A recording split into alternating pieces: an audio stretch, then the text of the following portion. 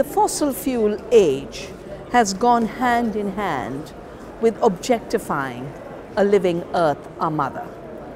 Nature has been declared dead, just raw materials to be exploited, waste to be dumped.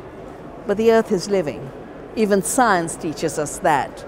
James Lovelock called her Gaia after the Greek goddess, but on the basis of his studies on the self-organization of the planet, including the fact that she maintains the temperature at the right level in order for the biosphere to thrive, including the human species. We are now trashing this planet with false assumptions that the earth is dead.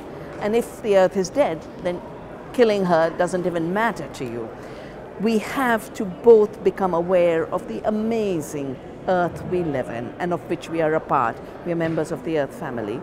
And we have to realize that superiority in exploitation is an outmoded definition of progress. The love and care we can give the earth has to become the future measure of progress if we have to have a future for the human species. Otherwise, we are destroying the conditions of our life. All indications show that across the world, ecosystems have been devastated. And when we think of the planet as a whole, of course, the climate devastation is severe.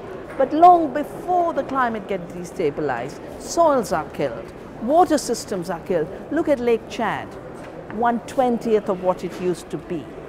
30 million people were supported. Today they are uprooted. Then you get Boko Haram through the conflicts that rise. The same is with Syria. 2009, 1 million refugees because of the collapse of agriculture with desertification and water running out. You get conflicts, they're manipulated, and the tragedy of Paris is a residual effect. So we have to love each other fiercely, we have to love the earth fiercely, with intelligence and responsibility.